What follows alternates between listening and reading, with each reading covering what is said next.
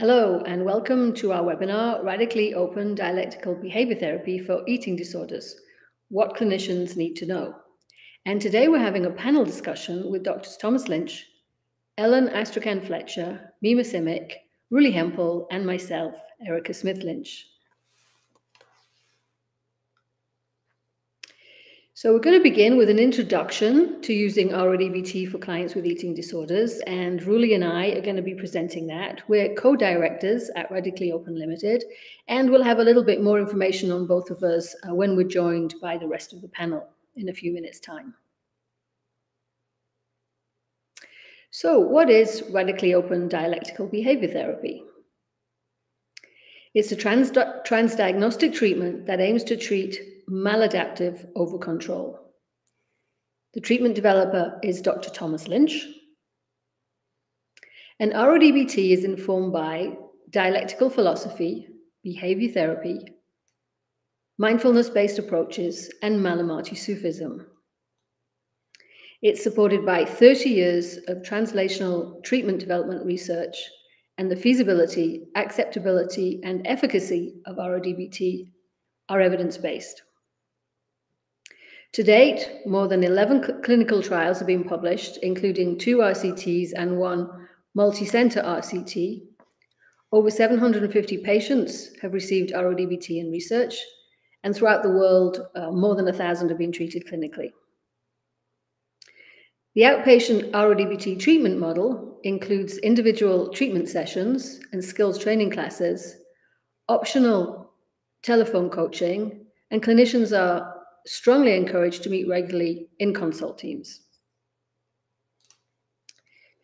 RO DBT is a treatment for clients who suffer from maladaptive overcontrol. So what is overcontrol and how is it related to eating disorders? So maladaptive overcontrol is defined by 4 core deficits.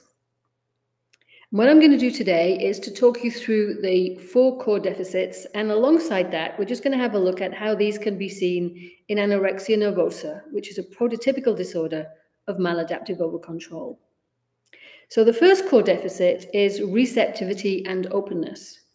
This is manifested by high-risk aversion, hypervigilance for threat, avoidance of novelty, and automatic discounting of critical feedback.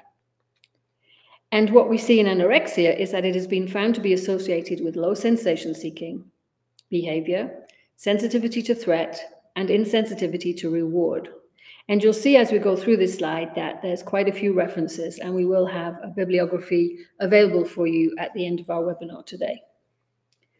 The second core deficit is flexible responding, and this is manifested by compulsive needs for structure and order, hyperperfectionism, compulsive planning and rehearsal, rigid rule-governed behavior, and moral certitude. And what we see in anorexia is that it's associated with perfectionism, cognitive rigidity, insistence on sameness, and strong personal needs for structure and symmetry. The third core deficit is emotional expression and awareness, manifested by inhibited expression and/or disingenuous expression, for example, smiling when distressed, and minimization or low self-awareness of distress. And anorexia is associated with inhibited emotional expression and impaired recognition of emotion in others. And the fourth core deficit is social connectedness and intimacy. This is manifested by aloof and distant relationships, high social comparison, envy and bitterness, and low empathy and validation skills. And anorexia is associated with aloof and distant relationships. And finally, and perhaps most importantly, individuals with eating disorders suffer from high levels of loneliness. So we're going to hand over to Roelie, who's going to talk about overcontrol and other eating disorders. Roelie? Yes. Okay, so we've so Eric explained how overcontrol and anorexia nervosa overlap. But what about overcontrol and other eating disorders? And for this, I'd like to look at a study that was carried out by Astrachan et al. And published in 2021, where they looked at overcontrolled, undercontrolled, and resilient personality styles among patients with eating disorders. And this actually goes back to Block and Block, who in 1980 identified 3 recurrent personality styles in different populations.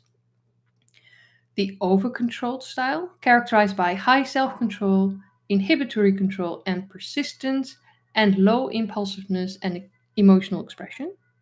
The undercontrolled, characterized by high levels of impulsivity and emotional expression with low levels of self-control and inhibition. And the resilient, characterized by an ability to modify the level of control to ever-changing demands in the environment.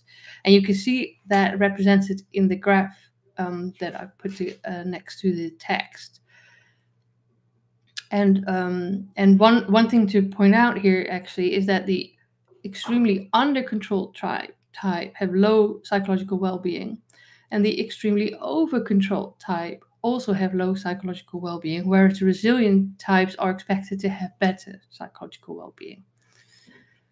Okay, so Isaacson et al. Asked groups of people to complete the ego under control scale and the ego resiliency scale.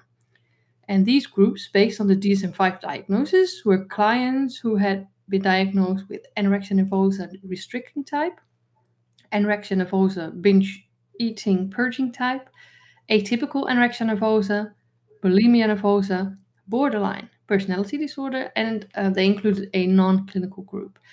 And so what they wanted to know is how these different groups scored on the ego under control and ego resiliency scales.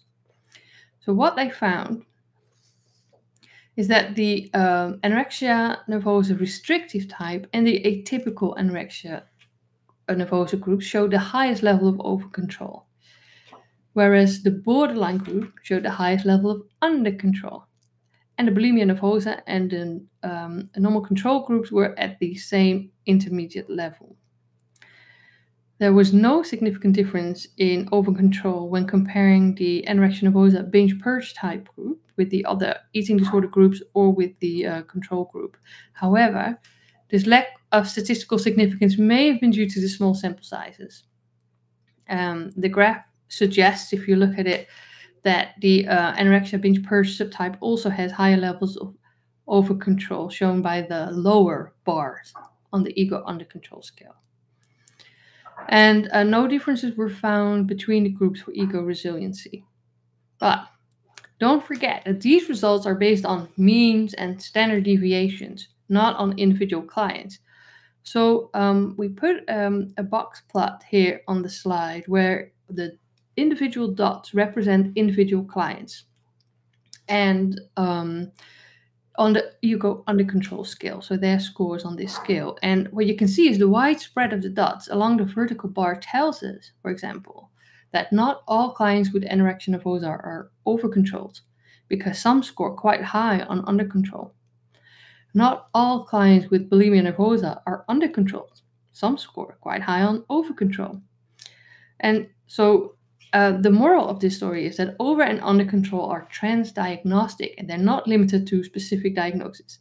So each individual client should be assessed for over control or under control to ensure that they receive the treatment that is right for them. And the feasibility, acceptability, and efficacy of RO DBT for eating disorders are evidence-based, and 5 clinical studies have been published to date that have investigated the effectiveness of RO DBT for eating disorder in various age groups, eating disorder subtypes, and settings. For the age groups, these were adults and adolescents.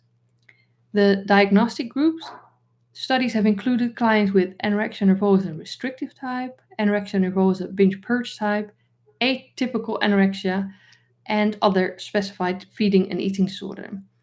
And the treatment setting has also varied from inpatient, outpatient, and intensive day treatments. So here I'll give a brief summary of what these 5 clinical studies have found so far. And if you want to know more, there is a separate webinar with much more detail about each of these research studies and the outcomes. So the first study was carried out by Professor Lynch and colleagues in 2013. This was an inpatient setting, and they had an adult sample. And what they found was significant and large effect size increases in body mass index, as large as effect size of 1.71, which is considered very large. They also found large effect size improvements in eating disorder-related psychopathology and psychological distress for treatment completers. We see it was the largest effect size to date, in fact, for eating disorder studies with anorexia nervosa patients. In 2015, Eunice Chen and colleague carried out a study, an outpatient adult sample with 9 clients. And what they found is that intention to treat analysis showed significant increases in weight gain and menses resumption for 62% of the sample at the end of treatment. They also found large effect sizes for body mass index and medium effect sizes for eating disorder psychopathology. In 2020, Bodinet et al. Carried out a study in an outpatient adolescent sample, where they found that 70.8% had a good to intermediate outcome on the Morgan-Russell scale, and 4.6% did not respond. They were referred to inpatient treatment, but they found significant improvements in drive for thinness, depressive mood, social connectedness, and emotional expressiveness in these adolescents. In 2021, Isaacson et al. Published a study. This was using an outpatient adult sample. And what they found was that 8 out of 13 patients completed the treatment, and all of these completed were in full remission after treatment, with a BMI of over 18.5, and their eating disorder psychopathology was within 1 standard deviation of the community mean, meaning within the normal range. And finally, the 5th study was carried out also in 2021 by Bodinet et al. In an adolescent intensive day treatment program. And they found significant reductions in depression and eating disorder symptoms, both large effect sizes. And they also found significant improvements in cognitive flexibility, risk aversion, increased reward processing, and reduced suppression of emotional expression. So this is a quick summary. And as I said, if you want to know more, then we do a separate webinar on the research specifically. Okay, well, that was it for the introduction. And now we're going to move to the panel discussion, using RO DBT for clients with eating disorders. Getting started. So why don't we move to introduce the people that we're going to be talking to today. So first of all, sitting next to me is my husband and the treatment developer, Dr. Tom Lynch. Tom was the director of the Duke Cognitive Behavioral Research and Treatment Program in the USA from 1997 until 2007, and he's now Professor Emeritus of Clinical Psychology at the University of Southampton in the UK. And as I said, he's the treatment developer of RO DBT. He's been a recipient of multiple research awards, including large clinical trial grants from NIMH and NIDA in the USA, and EMER, NIHR in the UK. Experimental research funding from NARSAD, and is also a recipient of the John M. Rhodes Psychotherapy Research Endowment, a Beck Institute Scholar, a grandfathered fellow in the Academy of Cognitive Therapy, and a fellow of the British Psychological Society. Woo! Plus, Tom was also a senior trainer for standard DBT with BTEC. Goodness me. Oh my. I know. Okay, so that's Tom. Okay, so I'm going to do this in alphabetical order. So we'll go to Ellen next, Dr. Ellen Astrachan-Fletcher, who is a fellow of the Academy of Eating Disorders and a certified eating disorder specialist and supervisor. And Ellen is the Regional Clinical Director, Midwest and East Eating Recovery Center and Path-Like Mood and Anxiety Center. She has a wealth and breadth of experience treating adults and adolescents with mood, anxiety, and eating disorders. Ellen's a lecturer at Northwestern University's Feinberg School of Medicine, Department of Psychiatry and Behavioral Sciences, and an associate professor of clinical psychology in the Department of Psychiatry at the University of Illinois in Chicago. Ellen's got over 30 years of clinical and teaching experience in the field of eating disorders and women's mental health issues, and is a co-author of the RO DBT workbook for eating disorders and the DBT skills workbook for bulimia. We've got Mima, Dr. Mima Simic, who's the joint head of the Maudsley Center for Child and Adolescent Eating Disorders. And Mima is the consultant child and adolescent psychiatrist at Maudsley and has been so for the last 2 decades. She doesn't look that old, does she? Ooh, I would never say anything like that, no. A key focus of her research interest has been the development of psychological interventions for eating disorders and self-harm. Mima is a national and international trainer on treatment interventions and acts as a consultant on service development. Mima's been an active member of the executive board on the Faculty for Eating Disorders at the Royal College of Psychiatrists. And both Mima and Ellen are senior RO DBT clinicians, and Mima is a co-author of the RO DBT workbook for eating disorders alongside Ellen and Dr. Karen Hall, who sadly can't be with us today. Okay. And I'm also going to introduce Roelie, Dr. Roelie Hempel, who's my co-director at Radically Open Limited. And Roelie and I are responsible for the dissemination of RO DBT in the clinical communities around the world. And Roelie also has the added experience of being the trial manager for the RCT trial that we did on depression, Reframed. And Roelie's been working alongside Tom for, I don't know how many years now, 15 years now, Roelie, something like that. Yeah, something like that. Experience. Okay. And my experience is, as well as being the wife of Tom, I work on the treatment development team, and my interests are kind of like educating clinicians and hoping that we can get them up to be supervisors and trainers so that we can continue the dissemination around the world. So. And reading everything I write. And reading everything Tom writes. That's right. Yeah. Which is a job in itself. Hence the glasses. Okay. All right. So should we move on to the first question? Yeah. Okay, so what we're going to do is we're going to have a question and answer session, and we're just going to get people to jump in and answer according to how they think their experience fits with the question. Okay. Nicely done. All right, so let's go to our first question then.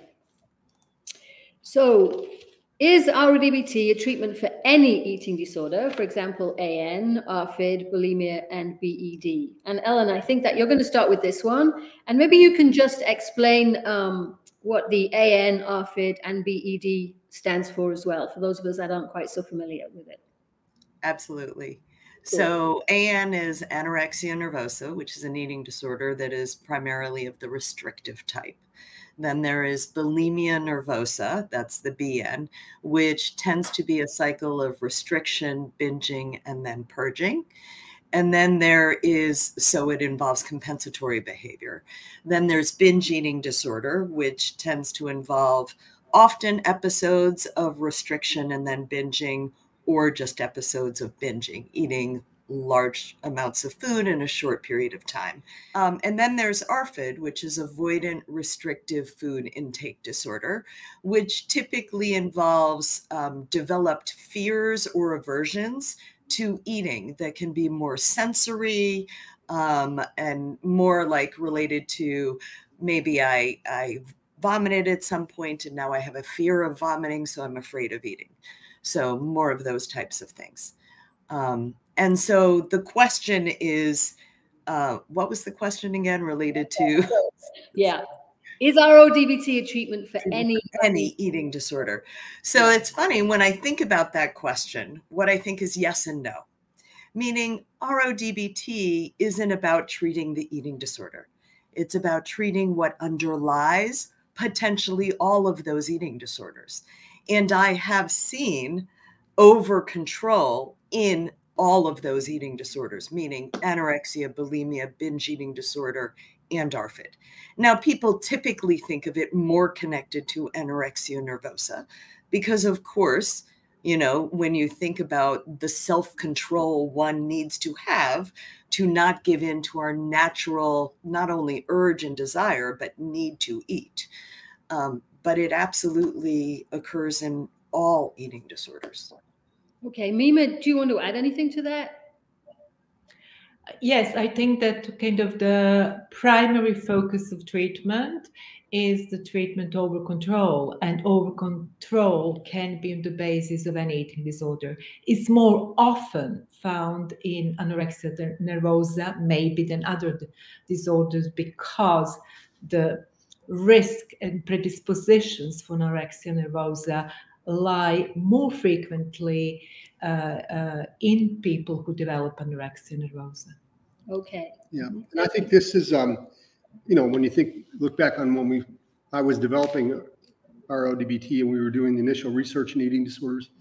For me, it was choosing anorexia primarily because the data at that time was very clear that the phenotype, the behavioral aspects of how the client behaved in the world, you might say, but also was so similar to what we'd think of as over-controlled. And that would also include overlap with diagnoses that, you know, we clearly identify as over-control, things like autism and obsessive compulsive personality disorder, but also really the biotemperamental basis of over-control is an important thing that we take into account. And that's the genetic and biological aspects of temperament, which influences how you perceive and how you regulate, how you manage yourself in the world. And anorexia is, you know, really close to our biological anchor. You might think of it in that way when it comes to over-controlled problems. The only you know, kind of diagnosis that we think might have, quote unquote, a more severe biological basis would be autism spectrum. But right next to it is then anorexia, and then next to that is obsessive compulsive personality disorder. So that's how we kind of got into it. And then once we started to get into this, what I discovered in working with eating disorder experts over the years is that actually from their perspective, there was a lot of other problems that have eating disorders focus that over-control was occurring, just like both Ellen and Mima have mentioned. So that's kind of how it got there, I guess. Good. Yeah. Thank you. And I just want to say the science is just confirming what Tom has said and how he developed the treatment, because new studies have confirmed the genetic association between anorexia nervosa and OCD. So yes, genetic, neurobiological, temperamental basis seems to be shared between different disorders. Yeah, it's amazing. Cool, thank you. And although we're not going to talk about assessment now, I'm just kind of assuming though that what's important as you start to think about treating these clients with RO DBT is that you assess for over control as the underlying problem. Okay. And I do also want to point out, often within the field of eating disorders, people cross diagnoses, meaning someone can be anorexic at one point in their life and bulimic at another point in their life. But if they're OC through both of those eating disorders. Right. Cool. Thank you. And the reason we'd say that, you know, just to jump in again here, this discussion, I guess we're having fun here because thinking that the reason they remain OC is because of that biotemperament, right, the genetic aspect of the disorder. And so kind of cool, kind of interesting, at least to me. I think it's important that we bring this up, that it can cross diagnosis and it is not just anorexia nervosa restricting type, because so far the 5 studies, pre-post studies that have been done, RO-DBT for anorexia nervosa, have almost all of them been for the restrictive type, some binge purge and atypical anorexia nervosa. But so I was going to say, despite that, there's actually, over-control can occur in any kind of eating disorder. I think it's important that we realize that. Right. Okay. Thanks, Roelie. And in fact, when we first thought about the book, it was brought up, should we write it just for anorexia? And we all felt very strongly we wanted to include all eating disorders. Interesting. Right. Good. Okay. Yeah. Thanks. So should we move on to the next question? And I think this is another one for Ellen to begin with. When is RO appropriate for those restricting food? For example, if someone is overweight but restricting and losing weight rapidly, can RO be used? So my answer to this question, honestly, is going to relate to my answer to a lot of the questions that I've seen. And the response is someone has to be medically stable, right? And so someone can be very overweight and lose weight rapidly and become very medically unstable. and they are not appropriate for RO when they're medically unstable. So, I think that is a point I really want to make crystal clear, especially in an outpatient basis. You need a multidisciplinary team. If someone is doing any behaviors that might negatively impact their medical stability, because that's not something that we monitor when we're doing RO DBT. Right. Okay. And I think we're going to come into a bit more detail about having multidisciplinary teams. Mima, do you want to add something to that?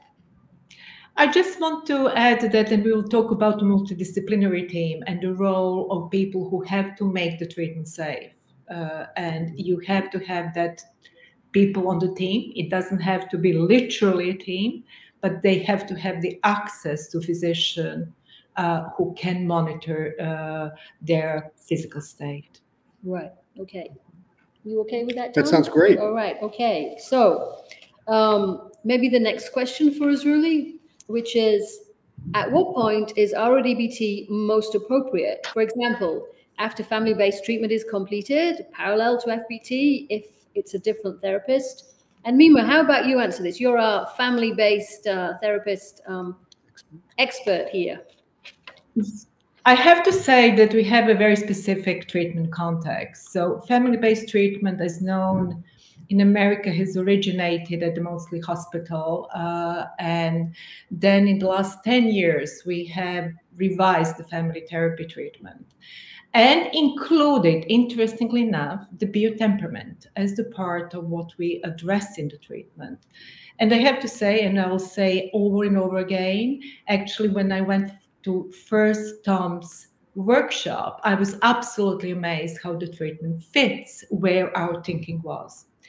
So answer to this question is, as we learned RO DBT, we moved the RO DBT treatment earlier. But you have to have a confidence and experience what you can do in RO DBT. For people who are not experienced, probably they will have to wait until the weight is stabilized to start the RO DBT treatment if they're not able to address weight increase and weight gain within a RO DBT treatment. I'm not saying that's a treatment target, but it can be conditioned to treatment. So in FBT, there are phases. In FTN that we are doing, family therapy for anorexia nervosa at the Moseley, we have 4 phases. The first phase is engagement, and the second phase in FTN, which is the first phase in FBT, is about the weight gain. So people might want first to establish the trajectory of the weight gain, and then they don't have to complete FBT, but in the phase when we are working on individuation of the patient, about their social connection, that might be the right timing actually to switch the treatment to RO DBT. So you don't have to complete it. We select the timing. We screen for overcontrol. I have to say, we screen for overcontrol first. And for young people that we see that before anorexia, there were problems in their social connection, they were feeling lonely, they're feeling isolated.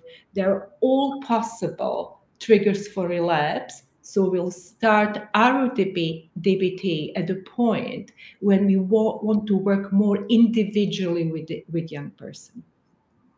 That sounds great. I was thinking as I was listening here too, that I'm curious about how both of you might take this comment on my part, but it seems, one of the things we did very early on is to manage some of the medical concerns and the issues about, the health, the physical health of the patient. And I'm here talking about the anorexic patient. In our first study we did, which was an inpatient study at the Halden unit in the United Kingdom, we there, because we had a full team and the whole team was trained in radically open DBT, meaning broadly speaking, they knew the treatment. And so we were able though then to start right from the beginning with the client, with RO. And the reason we felt confident doing that is because we had right on the unit, they were living there. an entire medical team, with nurses and physicians and that type of thing, and dietitians and nutritionists and all that type of thing. And so I guess it might be that depending on where you are working and what your setting is, it might also influence as to how you might then, or how soon you might get RO DBT into your program. And I'm curious about what you guys might do. And can I thank you for reminding me, Tom, because actually I was talking really about outpatient, our outpatient program, and when you're treating just in the community. But we do have as a part of the service our day program that corresponds to PHP in America. And then RO DBT is the main treatment in our day program because there's a structure that allows weight gain. So a condition in being a PHP or kind of day program is that the weight gain has been contracted. You don't have to address that in RO because it's already there. And then we do have skills classes, and we have 3 hours of skills classes every week because it's a 13 weeks day program. And that fits incredibly well. And those are very, very underweight people. We are talking really low BMIs. Yeah. And as they stay in the program, they're able more and more to access treatment, but the physical stability has been maintained by the structure of the program. Yeah, and that's what we found. I mean, the average BMI was 14 for that study at baseline when they started, and then it ended at 18 or higher, I think, as I recall. So we did very well. We had a really large effect sizes there. But again, that kind of, you have that confidence in it, taking a client that's really you might be worried about, of course, on an outpatient basis. I think that's really a good point. Yeah. Helen, have you got something to add to all of that? Oh, yeah, absolutely. And this is one thing I was thinking, missing Karen very much today, but also recognizing she really has the outpatient experience. Most of my experience is in higher levels of care. So residential, partial hospitalization, intensive outpatient programming. And we absolutely introduce RO at the very highest levels of care. Recognizing that the more malnourished a brain is, the more rigid a brain is. So that's why the material needs to be just gently introduced initially, and then we continue to reinforce it. Juliana Gorder and I are also working on creating a higher RO DBT and higher levels of care kind of program, and really addressing components like, RO is most effective when a person self-identifies as over control and wants to do RO DBT. And sometimes in higher levels of care, you don't always have that.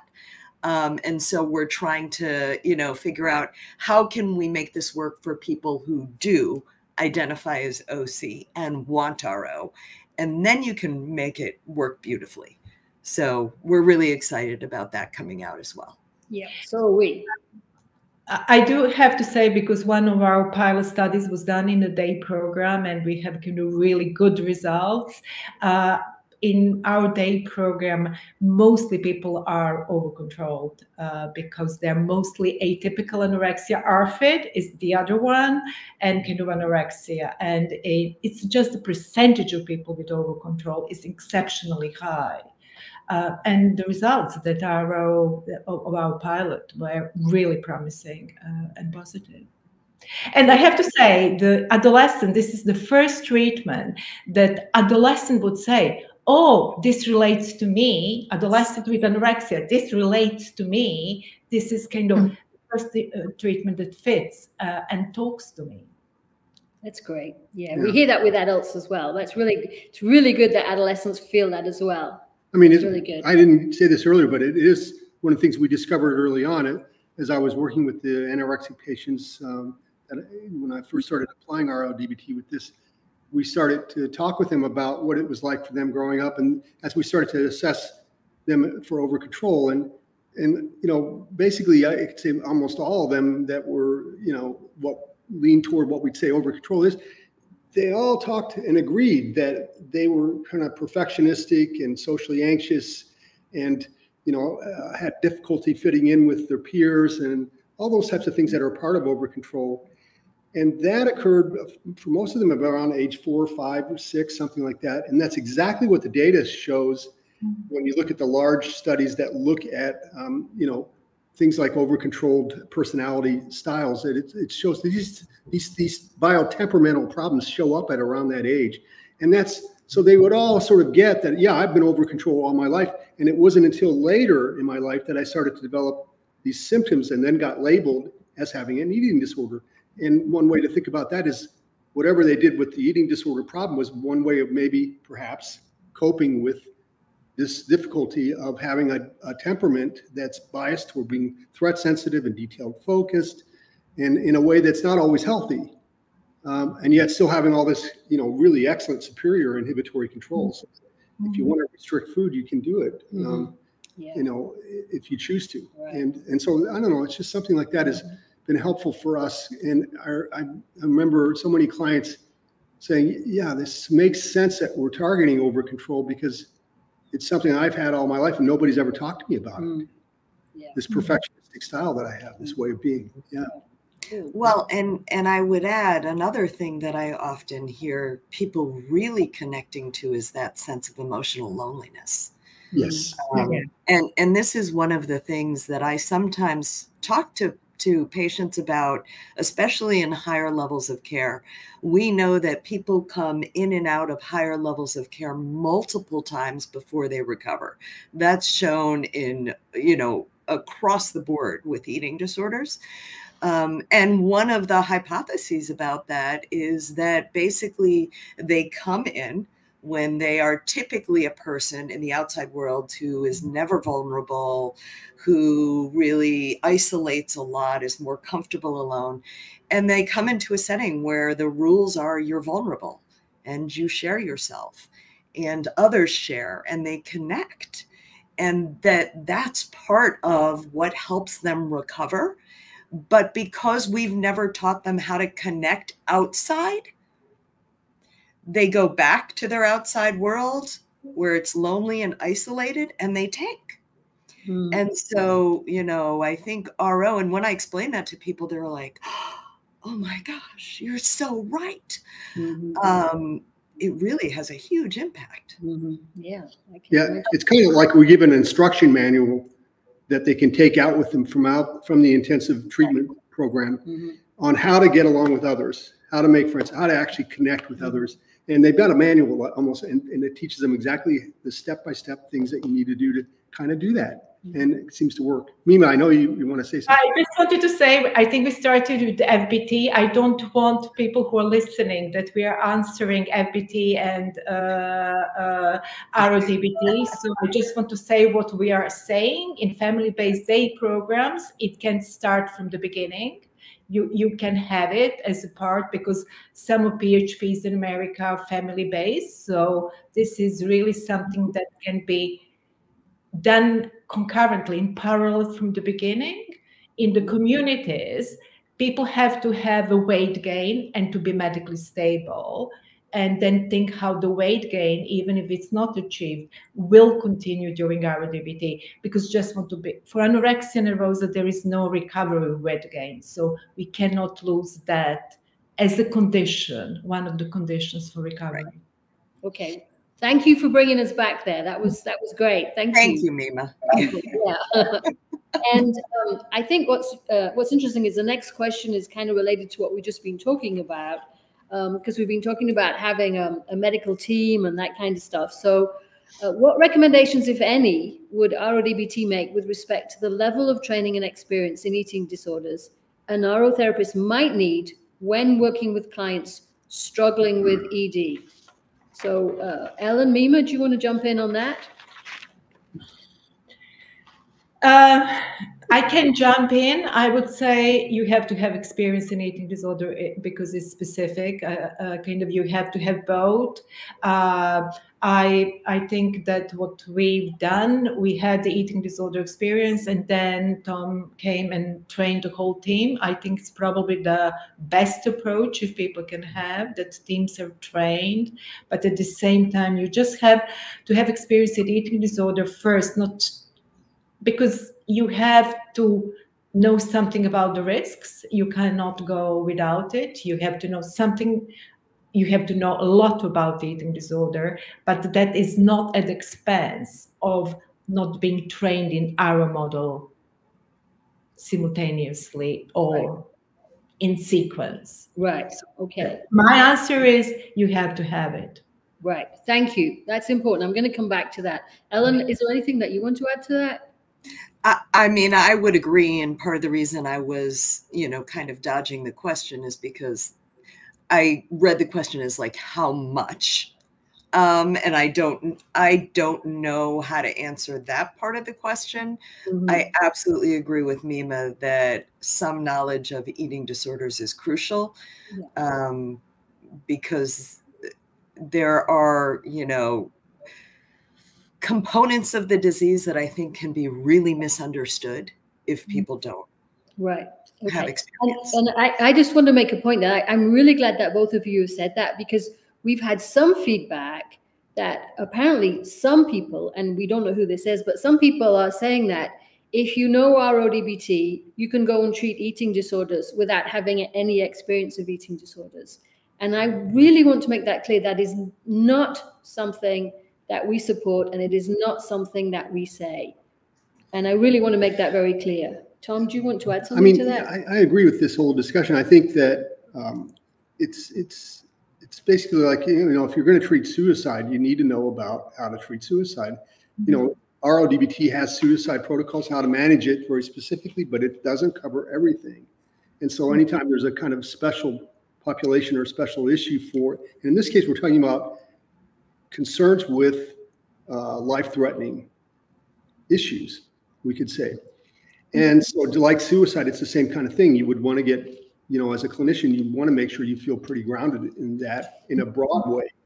And so at the very least, the way I would think about it, like if I was an outpatient person and I say I wanted to treat eating disorders, I didn't really have much experience. I mean, at the very first, I'd have to find a colleague who somehow I'd have to figure out a way of getting in touch with someone that was really a bona fide expert in the eating disorder area, and find a way to get consultation at the very least, or from them, first of all, to help me even understand what courses I might need to take if I needed any, or what things I needed to do to get to myself to a place where I'd have some comfort. But I'll tell you this much, if I'm not that experienced in it, at least my way of thinking about running a clinic from an outpatient perspective, I would want to have an outside consultant who I can get some sort of contact with, probably on a weekly basis, at the very least, it would seem, which I could, be flexible depending on as I grow in my own understanding and those types of things.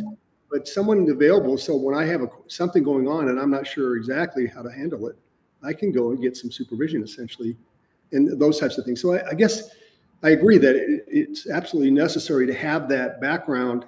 And again, I guess I'm thinking about for those clinicians that might be listening who are interested in learning, who they already know RO DBT and now thinking maybe they could apply it to eating disorders.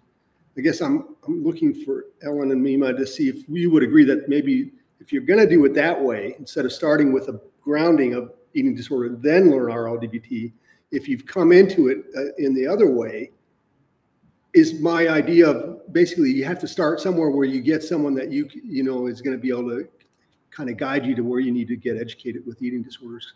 Because I don't think there's an actual program you can take at a university on it per se. It's something you have to do in a different way. How does that make sense for you guys? I have to say, in UK, we do have a trainings in eating disorders. There are like kind of 8 days kind of trainings. So there is like a basic eating disorder training for the child adolescent eating disorder services. I think we work in a multidisciplinary teams in UK, so you're always safe. I think in our models we were always saying if you have expertise within a team, then it's okay that a person can learn if they're surrounded with others who have that expertise.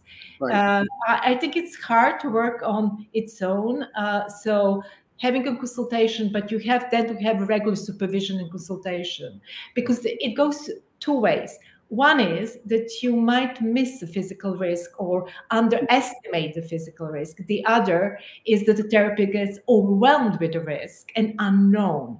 So it will impact their ability as a therapist when what they should target. So you have to have a system, or if you're on your own as a therapist, where your consultation and supervision is coming from. And if you don't have expertise, who is going to supervise you or who you are consulting regarding the eating disorder bit. Absolutely. If there are no specific, I'm talking short-term eating disorder trainings, at least to get the grounding, some grounding.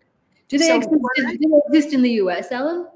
Yeah. So what I heard Tom asking was, or suggesting was getting a consultant who is somewhat of an expert in the field of eating disorders, who could then recommend what types of trainings they might want to pursue. Right. And that I agree with, because, for example, if someone comes to consult with me, I would send them in certain directions. Like, for example, the International Association of Eating Disorder Professionals. That's my CEDSS. So people can become certified eating disorder specialists. I'm a supervisor of the certified eating disorder specialist. So there's all kinds of coursework. They have to do case studies. I mean, if you have someone who has, who's learning RO and wants to learn more about eating disorders, they can just go to that conference and learn tons. Right. Over the course of several days. Right. And I guess I also think maybe it's important to just mention that when RO DBT clearly makes it very clear that the practitioner of RO DBT needs to have someone either on their team or they've got available in whatever way needs to be done, who's going to manage the physical well-being of the client. And we like to separate the two so that the therapist can focus on the interpersonal issues and the social signaling kind of problems that we target in treatment, and that type of thing, and are overwhelmed with having to manage the other aspect. But it's really important I guess just mention that again, because I'm more imagining people might know that already, but this is kind of what it's. I just want to add that my understanding of FBT in America, and you correct me, Alan, you will know more about that is not unusual for FBT therapists, that there is a physician or pediatrician involved in care, or nutritionist. They should. Well, your point was, Mima, that the model is already set up with FBT, so a therapist can take the same kind of notion, and that's kind of what we're saying, isn't it? We're saying that's what we're saying. Someone that's going to manage that physical well-being of the client, so that you can then take care of other things. Yeah, exactly, and that's just so important that we emphasize that. Yeah. So I guess broadly speaking, I guess we're saying no, you don't want to just go and do RO DBT without having some eating disorder knowledge yourself as the therapist, but also having someone that's really managing that physical well-being. Ideally, they can be a separate person. That's what we're talking about. But I think the whole question about it's not RO DBT therapist who is managing the physical risk. In our service, it's not the RO DBT therapist who manages the physical risk, but there is a person whose role is to manage physical risk and to know if there is a risk, what to do. You can't expect our DBT therapist to do that. That's right. Ellen, it looks like you're saying you go along with that too. Oh yeah, I think for an RO DBT therapist to do that without a medical degree would be unethical. So absolutely, 100%. Right. And really though, think about it. even if they did have a medical degree and did have the appropriate training, if I was that person and I wanted to use RO DBT in the way it's designed to be used, I still would want to get a colleague of mine to manage the physical parts of the problem, so I wouldn't have to do the same thing, have to have double dip, you might say, have to do both Dual jobs. Yeah, dual role. Right. Yeah. Yeah. Okay. Mima's got a comment. I'm a psychiatrist, I'm a medic, but I will never manage the medical risk of young people that I see as RO DBT therapists. Great. That's a Thank really you. strength is exactly what strengthens we're it. saying, isn't it? Okay. Yeah. So I'm just going to jump. There's a question, because I've got a list of questions here. I'm just going to jump down a bit because I think this might follow on. So how would medical stability and imminent risk, for example, bradycardia, electrolyte imbalances, arrhythmias, Yes. be assessed and managed by the therapist in the RO DBT model with and without a team? It wouldn't. Good answer. That's my answer. Yeah, absolutely. It wouldn't and it shouldn't. It shouldn't. It really shouldn't. I think if you have somebody with this level of symptoms, then definitely physicians should be already involved in the care of this patient and monitoring that. Right. I don't think so that RO DBT therapist should offer treatment without the physician with the patient who has any of these symptoms. Okay, great. You've made that really clear. Is that okay, sweetheart? Do you want to do anything No, it's good. else? I think, I'll let that be. All right. So, and if a client, maybe Roelie will just go on to the one following that question. If a client were to become medically unstable during the course of treatment, how would an RO clinician manage that?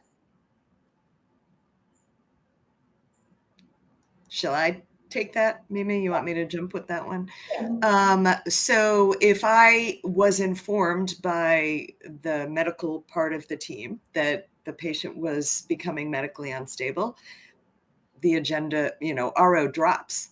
I mean, and that's, I also think about non-suicidal self-injury in a similar fashion. Again, I work in higher levels of care. Often patients have severe eating disorders and non-suicidal self-injury. And when they want to do RO, the individual work with me, I make it really clear they can use their superior inhibitory control not to use their non-suicidal self-injury, or we can't make much more progress in RO. It never ceases to amaze me how quickly they can stop using their non-suicidal self-injury in order to get RO DBT. And I look at medical instability in the same way.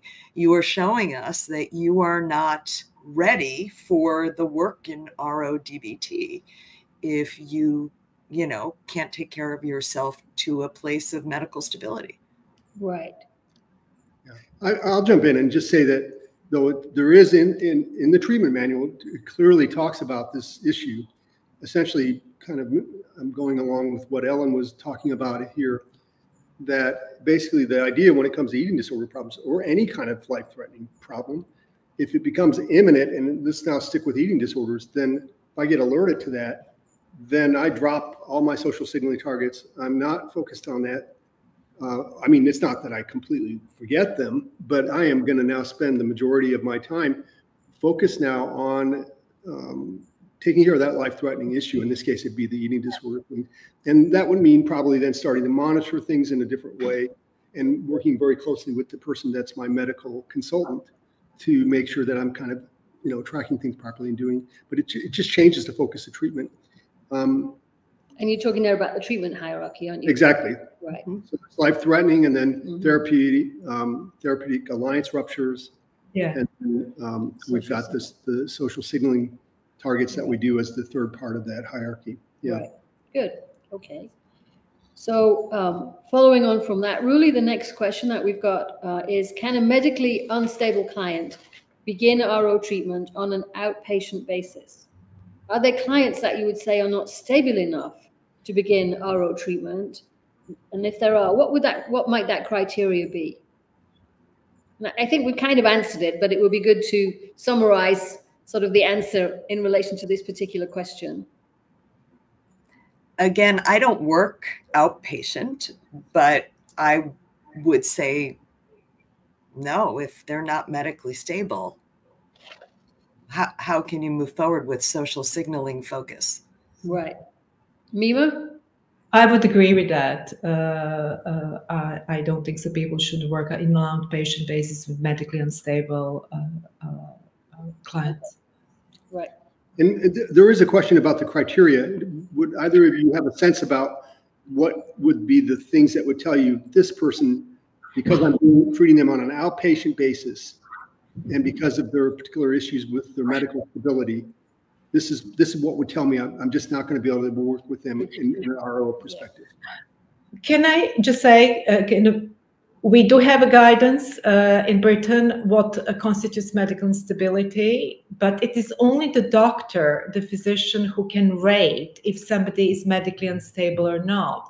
I don't see how RO DBT therapists can determine, even using the criteria that are totally physical, if somebody is unstable or not. Okay, so that's the answer. In other words, our criteria.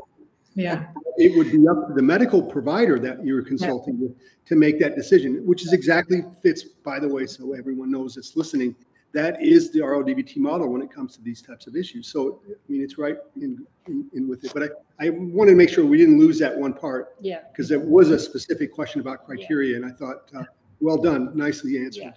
Ellen, anything to add? Yeah, all I was going to say is the only criteria for me is that a physician has said they're medically stable. So, Right. yes. I love it. This is great. Right. Well, that was simple. Yeah. That Okay. was, well, and we've kind of moved towards that, didn't we, as we went through the questions. So, Roelie, I'm going to go a bit further back up now to the question: how is the family involved in the RO DBT model?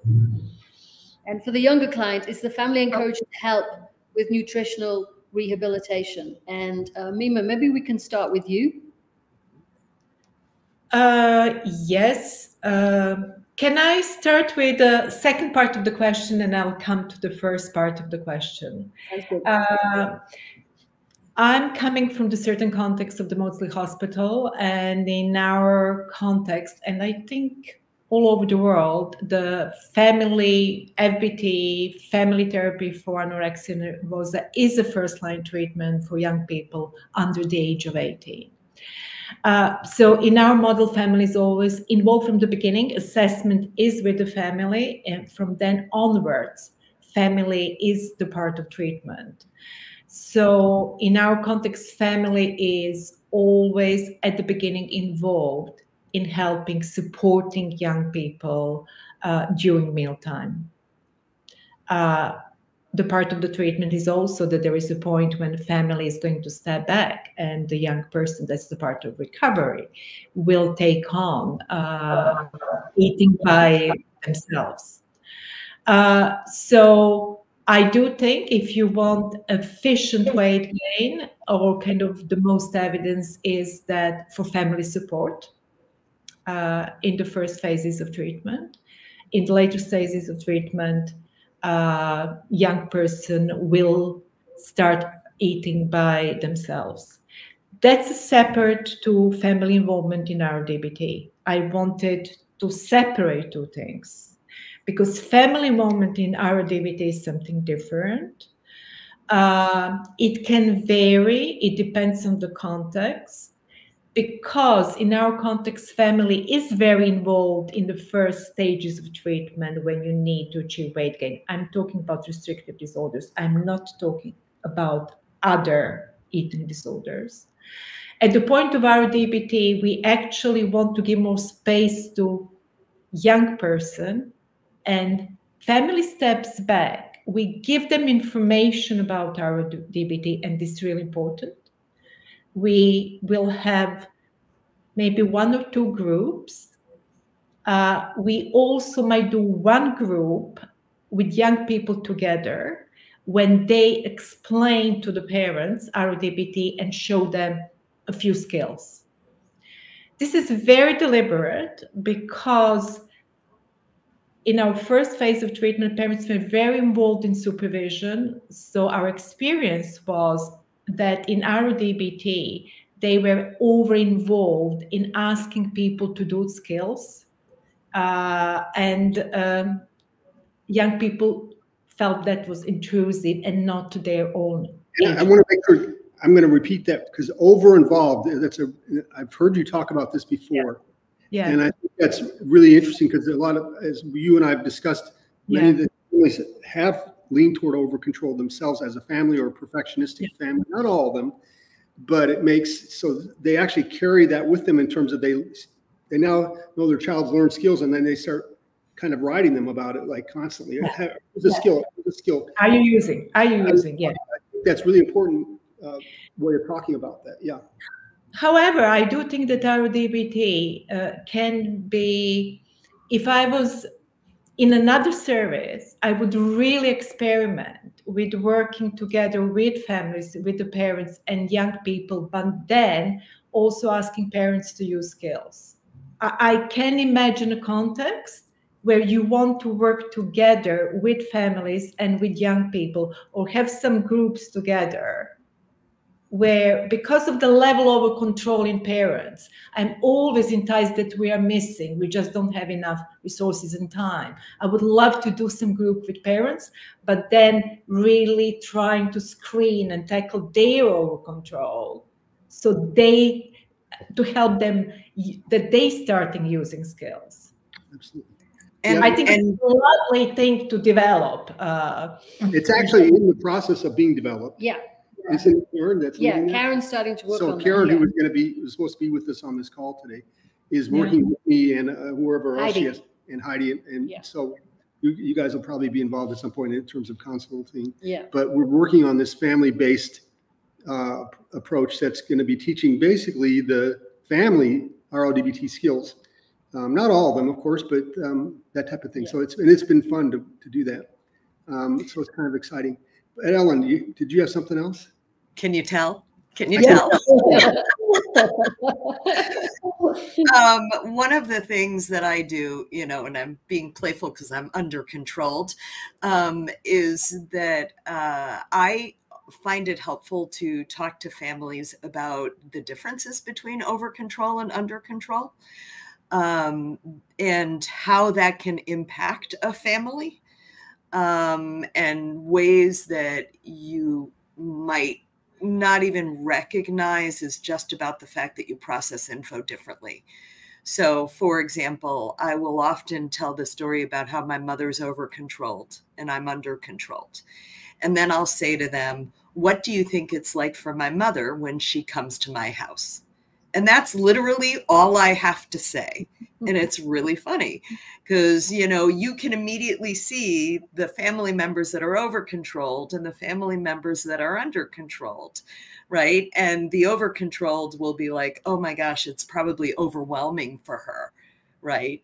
And the under-controlled immediately recognize, oh yeah, she probably criticizes you constantly, right? And I explain the fact that she and I now understand our biotemperamental differences. So she can come over to my house and she can tell me the top 3 things she sees. 5, if it's a really bad day. And I promise if she does that, if she keeps it to a limit, I promise to believe that she truly loves me, believes I'm a wonderful person, and is just telling me this because she loves me and worries. Yeah, that's really nice. Yeah. I think that's what's really great about knowing and owning your style and coming to love your style, and then really appreciating the differences. Because like Tom leans towards under control and I lean towards over control. And he just brings so much to my life through his under control, and I'm really grateful for it. So I love your story, Ellen. That was really cool. That's nice. And I was thinking that, going now back to what Mima said about young people and working with families and how important that is.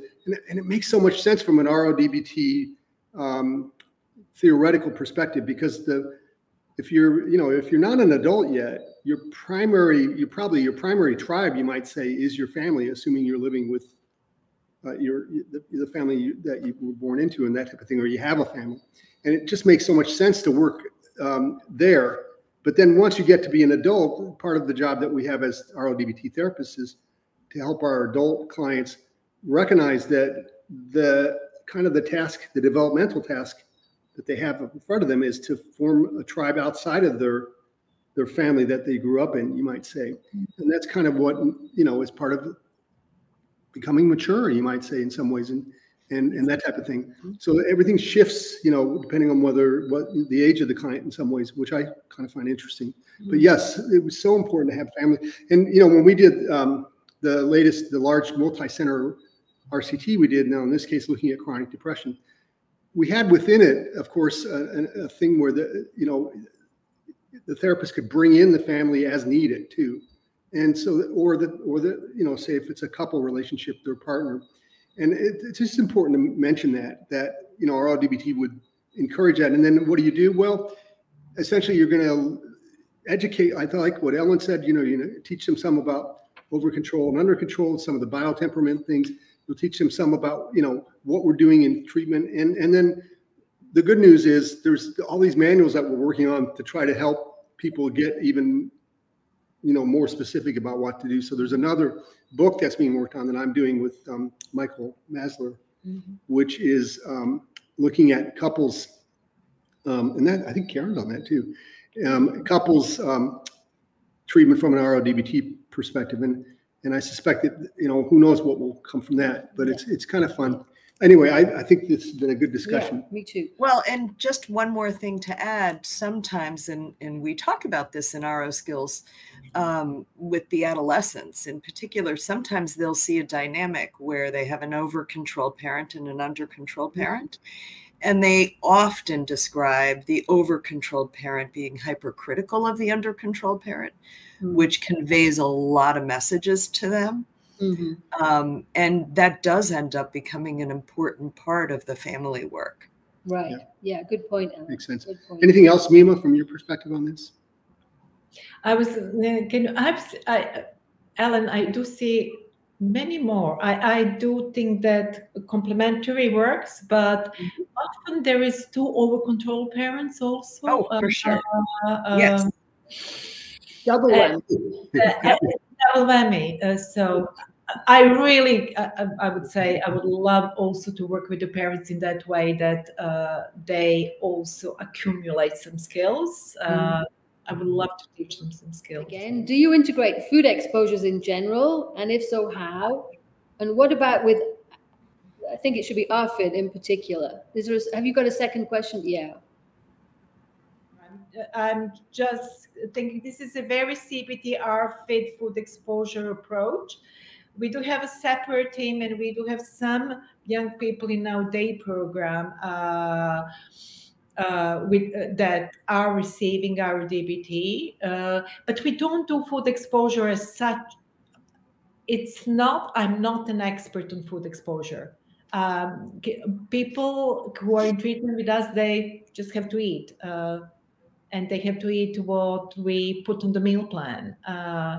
So I don't call that a food exposure, and not in the way that some people with RFID would if they're expanding the variety of food, which I think this question is related to.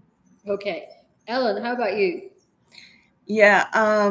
So for RFID, for sure, that is part of the treatment protocol to do food exposures. So that's a pretty consistent, regular thing with the hierarchy and all of that. And, you know, this is in higher levels of care, so they're getting multiple things. So when they have RFID, they do get food exposures. Other than RFID, you know, I would say some of our patients would say surprise snack day is a food exposure, or surprise dessert is a food exposure. You know, you can see some huge fixed mind reactions in response to a cupcake. So, you know, and that can be dealt with in a variety of ways. So, right. Yeah. And I think that another thing that is part of this, and it's not, you know, depending on how a person defines exposure, you know, they're using a behavioral terminology with that. What are they, how are they defining it? But, you know, broadly speaking, if we just step back and look at what that's about, it's, in this case, you know, broadly speaking, is having someone that has a feared substance. In this case, the fear is this food in some way or another. It triggers all kinds of things in the client. And I think one thing might be said that RO DBT has kind of a relaxed attitude about the whole process of food itself or whatever, because it turns out it just happens to be something they're going to have to deal with, whether they like it or not. It's part of being a living organism. And so, you know, we'll use metaphor sometimes, things of, you know, it's like taking your medicine. You may not like it, but it just turns out that you have to do it whether you like it or not. And that's part of, you know, being what's called a living organism. Otherwise, you're kind of dead. And, you know, you've told me that you're not going to want to die. So therefore, this turns out to be something you have to do. And I think so. And I know that, you know, Mima, there were times I would kind of encourage the eating disorder therapist I was training at Maudsley when I was first working there and things, to have a sense of playfulness about it on some level, to use what we call therapeutic teasing at times, to not be afraid to talk about eating and just to not treat it yourself as dangerous, because the client is already doing that. And whether they like it or not, they're going to have to be around food the rest of their life in some way or another. And it's sort of helping them recognize that, whether, you know, this is part of what happens when you're a living organism and that type of thing. So it's kind of an attitude I think we encourage in the therapist to take toward the whole issue. Yeah. We do treat food as medicine. Kind of that's our approach. Food is medicine. You have to deal with it, and kind of any food, if somebody who's severely anorexic, is going to trigger fear, but that doesn't mean they have to face it, and people have to eat in order to survive. Yeah, and in fact, there was actually things that we developed that originally came from, you know, as I was reading the literature early in the days. And you know, the way they train jet fighter pilots to not throw up when they're flying at high altitudes, because you can get really nauseous and things. And they basically, without using those words, are teaching them a kind of a mindfulness approach called urge surfing. And it's a good example of, you know, helping the clients that are anorexic or having problems with these issues with, you know, food and feeling bloated or that type of thing, to start to see. We teach them ways of stepping back and you know, seeing it as a sensation, but it doesn't necessarily mean anything other than it's a sensation they're experiencing. And that's how they teach jet fighter pilots too. And so, you know, part of what we try is normalize it for our clients too, that it's not like a big deal. People around the world have learned to do these skills themselves for other reasons, and it turns out you can do it as well, stuff like that. So it's actually kind of a fun thing to do. And we're imagining maybe over the years we'll get even, you know, more creative and do all kinds of things with it. I think urge surfing is my favorite, what I teach. And, you know, we do teach across different eating disorders urge surfing, because it's kind of really important for people who are purging, doing compensatory behaviors, as much a restriction, people who are restricting. Absolutely. We do a lot of emphasis on urge surfing. Thank you. And I'll also add that sometimes I've seen people who don't necessarily know RO very well be uncomfortable about reading that passage to patients because of, I think, you know, a habit of fragilizing patients. And being concerned that reading about the fighter pilots will trigger them. And when people have that concern, I am just aware that they don't really understand RO and the principles and theory behind it. So, I mean, I'm sorry, go ahead, Mima. No, I just want to out myself, Tom, that about fragilizing and how much we were fragilizing young people. Then when you introduce all the concept of working with envy and all these difficult emotions, I honestly was thinking that I cannot even say the word envy, and that the young people will fall to pieces if I say envy. And that is the easiest thing that young people can hear. They can use the word, they can talk about it with no issue. It's actually really important in the field of eating disorder, the whole social comparison envy issue. And that was a little revelation. Yeah. And revelation how we fragilize. And by the way, I will sometimes in skills class, when it comes up in an appropriate way, will talk with patients about how they unintentionally contribute to getting their clinicians to fragilize them. Absolutely. with their social. Don't hurt me sometimes. Right. Yes. Yeah. And they'll look at me and be like, I feel so called out. and then I just say to them, so I guess it's kind of up to you. Do you want to be fragilized? Is it within your values? Yes. I mean, I do think it's important, because I was on an eating disorder panel years ago where we were talking about some issues around this. It was a mindfulness-based kind of panel. And there was some studies being presented about teaching people how to eat and enjoy the food, and it just didn't work. And I kind of knew that already, I guess, as the person that had developed RO DBT, because that's not the approach. We're not trying to get the patients to enjoy the food per se. We're helping them learn to recognize that whether they like it or not, they're going to have to do it. And this is a way to do it in a way that kind of is palpable. It kind of works. I've seen patients who won't eat because they enjoy the food. Because what? Because they enjoy it? Because they enjoy it. Well, that's fascinating. It's so that's what terrifying. I love. All the eating disorder stuff, there's all kinds of things like this. Yeah. I think this was a good discussion. It was a really good discussion, but I'm going to move us on because I'm just aware of the time. Okay. So the next question is, how is trauma addressed for the ED-OC client? Do you want to take that one, Tom? Well, I mean, I'll just talk about it in general when we think about trauma. I mean, there's, of course, if there's some sense that the trauma is such that it needs to be the primary focus of treatment, it's actually interfering with the client being able to attend to, discussing anything else but the trauma. You might say it's that powerful of a problem. Then there's, you could just do behavioral exposure treatments for trauma and get them sort of ready to move into doing RO DBT.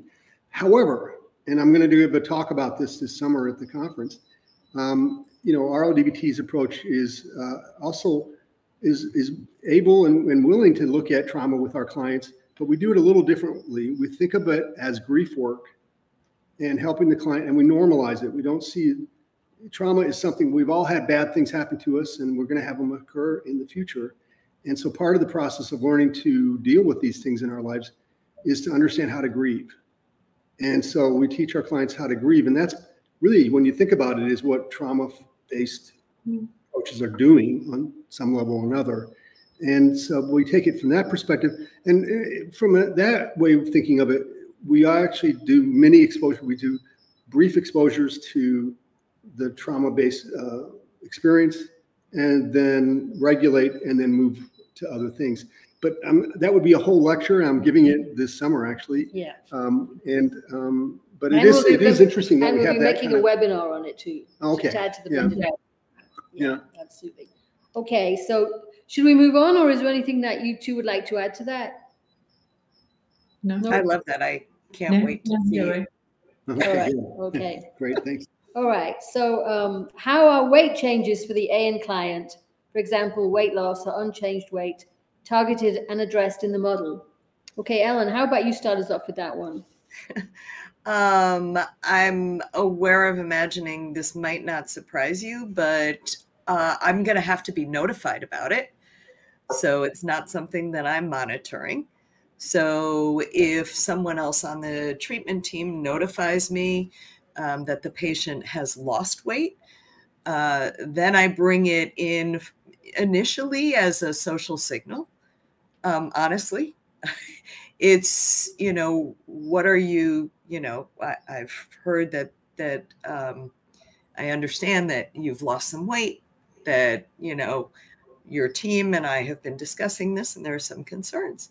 And I'm wondering what your perspective is on it, truly, especially, in regards to your engagement in treatment and what's going on. So I might kind of look at it like that initially, but ultimately, if the rest of the team has decided, again, at this point, if they lose this much weight, then we need to shift what we're doing, I'm going to support that. Mm-hmm. Right. Mima, do you have anything to add to that? I'm also not monitoring the weight as a therapist. It's usually by the FBT therapist previous. If there is a weight change, I will ask the therapist to see the family again, and that will be addressed to mobilizing the family again, but will be addressed in the individual session. What does this mean for treatment, and what kind of social signal that is, and is there a rupture and how the person is working towards the goals, and how is that linked with their values? So Right. I mean, address all in individually. Right. Yeah, I mean, because it is absolutely true. You think about it: if you're losing weight, Yeah. and then if you start to look emaciated, Yeah. you know, it's really a social signal to your tribe. Yeah. And so the question really, when I have a social signaling perspective, what are you trying to tell your tribe? And is it something that you actually value, that you think is this how you want to be perceived? Mm-hmm. Because when someone looks like this, what might other people think about them? What is it that you're telling them, whether you like it or not? You are saying something. And that's just true for anything that we do. That's a social signal, which is any behavior that's done in front of another human. Mm-hmm. And that goes with dress or anything that a person does. Mm-hmm. And that's what I like about this approach. So when we talk about it from a social signaling perspective, we're helping the client step back and look at, you know, what am I saying when I do this? Is this how I want to live? Is this what I want? You know, those kind of things often signal that you're incompetent or aren't managing your life very well. And it's the question for the client is that how you want to be perceived? Is that how you want to live? And that's kind of, I think, what I'm hearing from both of you is you're drilling down and helping the client recognize that. And at the same time, which I love dialectics, you're also having that outside team help you recognize when it's, you know, needs to be focused on, you know, in maybe a little different way where it's actually, you know, the expectations change from that perspective, where it's kind of an inquiry perspective to something more that's hands-on. Right. I guess that's what I'm hearing. So, Yeah. And we can also talk about weight as feedback, because it is feedback, right? I mean, if you're gaining weight, that's feedback about what's happening. If you're losing weight, that's feedback. And talking to patients about this, and this is something that's recently come up on the listserv as well, right? Which is, how do people navigate that? In FBT, they've always known their weight, but in lots of other treatments, that's something that typically people view as dangerous to share patients' weights with them. Mm-hmm. Can I just say the FTN, we not always, we agree with the patient, do they want to know weight or they don't want to wait, and we just inform if they're losing weight. I think the treatment is too much preoccupied with weight, so we are flexible about that. And what we learned over years, there can be flexibility. Right. Yeah. Yeah. And Ellen, I liked your answer that you gave on our listserv, where there was a question: should we be telling the client their weight or not? Can you just give us a very quick resume of what it was that you wrote?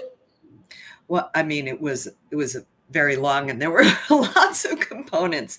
I think the piece about the feedback being important, and that patients often misinterpret the feedback, though, or do things with that feedback.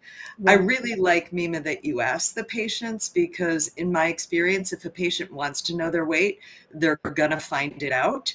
And oftentimes, especially when they lean towards being over-controlled, they will find out their weight purposefully to punish themselves, to push them back to restricting.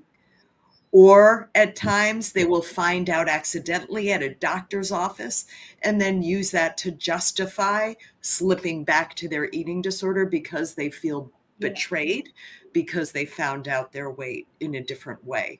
So there are a lot of components in the way that we approach. What I'm hearing, though, is kind of reflects this notion, and this is very RO DBT, to start with the client. Yeah. Right. To say, in your life, how do you want to know? It turns out we know your weight. Do you want to know it or not? And and then my question might be, is it going to be useful to, if you do want to know it, how what's going to happen if you know it? Can you predict what will occur? What are the things that, are there any problems with it? Help them make a decision about how they want to manage this and that type of thing. I really like that. Yeah. Okay. And by the way, if they're worried about what the result might be, who might be someone they turn to for support? Right. Yeah. Yeah. Cool. Okay, so Roelie, I'm going to go on to the next question. does RODBT require that ED psychoeducation be shared with the client? For example, neurobiological causes and maintaining factors, genetic differences in metabolism, sensory and perceptual differences. Okay, who's going to take that one? I just want to say, for me, giving psychoeducation about overcontrol is giving psychoeducation that is behind the eating disorder. For me, it's the same thing. So we do a lot of psychoeducation. We talk about temperament. We talk with families, with parents, with young people, and they relate to that. That's the part of engagement, because my experience is that they feel understood, that somebody actually is talking about them, though we are talking overall about neurobiology, temperament, basically over control. Right. We do a lot during treatment, at the beginning of treatment, part of the engagement, and we do with individual and with the family. Okay, cool. And I'll just jump in and say that, as I'm hearing you talk there, built right within the neurobiological model that we have in the treatment itself, we have strong hypotheses that are supported by data, showing that if a person is in a state of starvation, that it actually triggers, a part of the brain, the dorsal vagal complex, which, creates a shutdown response where there's less pain sensitivity. The person doesn't feel pain as much. They look like a zombie. They numb out. And so we believe the hypotheses here are that the starvation is often reinforced because it turns off. When you get in that numbed state, it actually turns off your threat sensitivity, your state of sympathetic nervous system arousal. And so I think, like what Mima's saying, it's within the model itself, there's lots of ways to understand how a person can get into problems and difficulties. And we just integrate it into treatment in that way. And at the same time, I might also say, though, some things, there's a big list here. And I guess I'm aware of imagining that whoever asked that, wherever we got the question, they might have been thinking about like specific eating disorders. And they kind of separate out OC from eating disorder issues and that type of thing. And I don't know why I brought that up, even now that I think about it. So why don't we cut that part out? I just want to say, for me, when I'm teaching psychoeducation, and I teach about temperament, genetics, predisposition, I do that a lot. That's where the treatment kind of starts when in the parents group, when I'm doing parents group, I do the psychoeducation, which is psychoeducation about over control, really.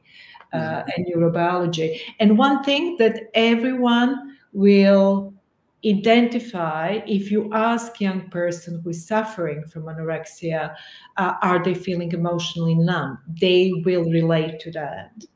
And kind of yesterday in the parents group, skill class, the parents said, yes, she went this weekend. She said, I want to be numb again. I have to restrict because I need to be numb again. So I think we have evidence. And by the way, one of the things that I add playfully when I teach a skills class in our residential program, when I'm teaching about the Q states, and I explain, so you come to res and we refeed you, we make you eat, and then we make you be vulnerable and you start feeling again. And this is why you freaking hate us.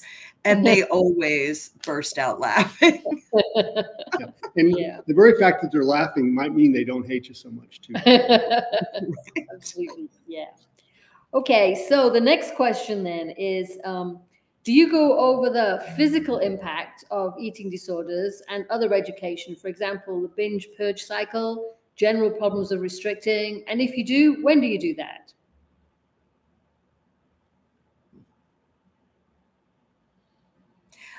I mean, for me, it's, again, higher levels of care. So it's a little different because they're getting that information like from day one or day two. Yeah, right. So it's, I think that would be different in an outpatient basis. Okay. In our outpatient basis, it's basically the doctor who does all the physical bits because they do the physical monitoring. So they also do the physical education. We also have pediatrician who does the physical education. So it's the part of it, but it's not the role of our DBT therapist. Right.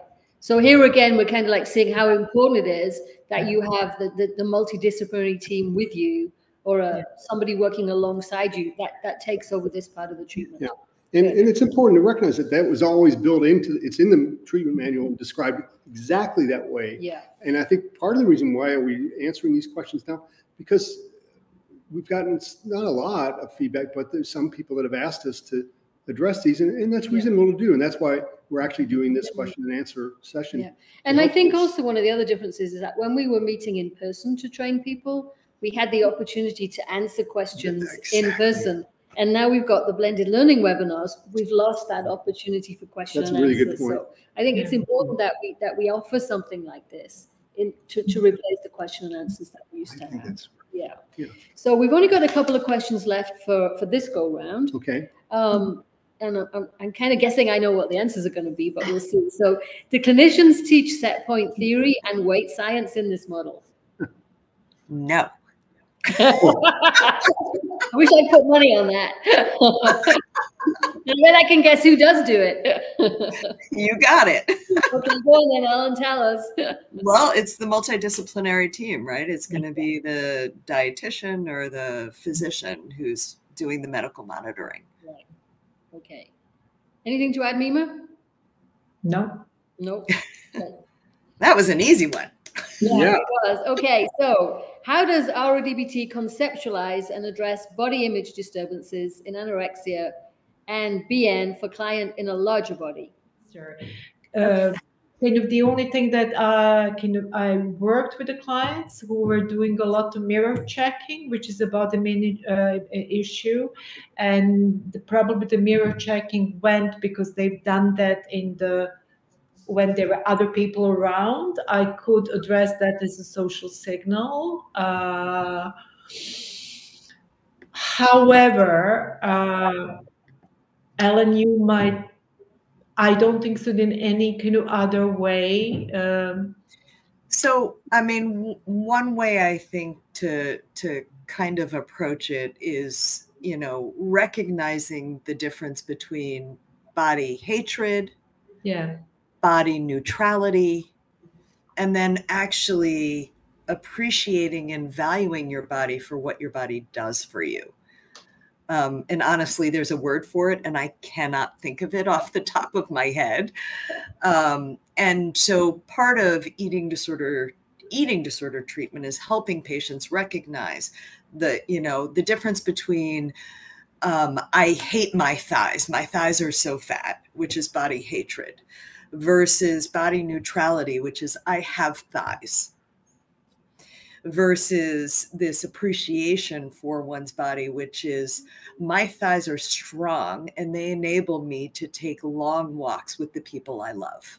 Mm-hmm. Right.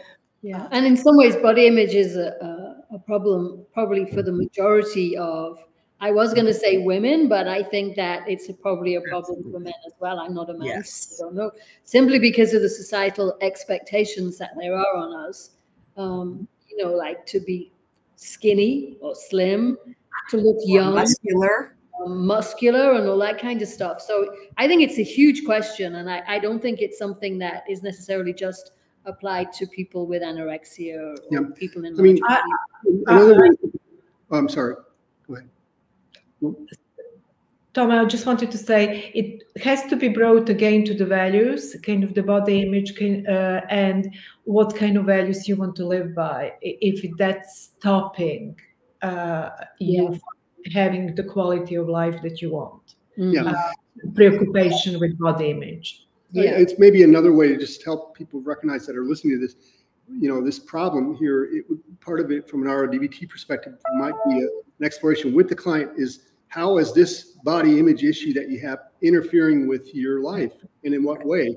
How is it interfering with you reaching your value goals? How is it interfering with your relationships?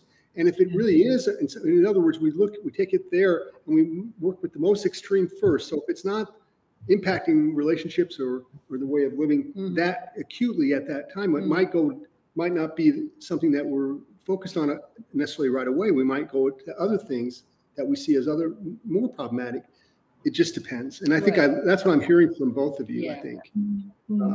Makes sense to me. Okay. All right. So we've got through the questions. So we're actually going to be recording a second set of questions, but those that discussion is going to be more geared towards questions that come up as people are learning RO DBT treatment. And so they're more about, how do we put things on the diary card? What might we do about teaching specific skills? So we're asking for people to have at least started the level 2 of the blended learning program to be able to register for that. So I just want to say thank you. I've really enjoyed it. I've really enjoyed this conversation. I just love hearing the experience of Mima and Ellen. It was wonderful. Me too. I really liked it. And Tom, as usual. Oh, thank you. That's sweet. And I can't wait to see you guys again.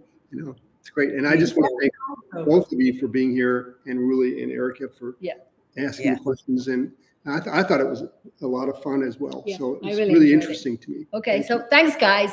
Thanks, everyone. Really Thank cool. you. Bye. Okay.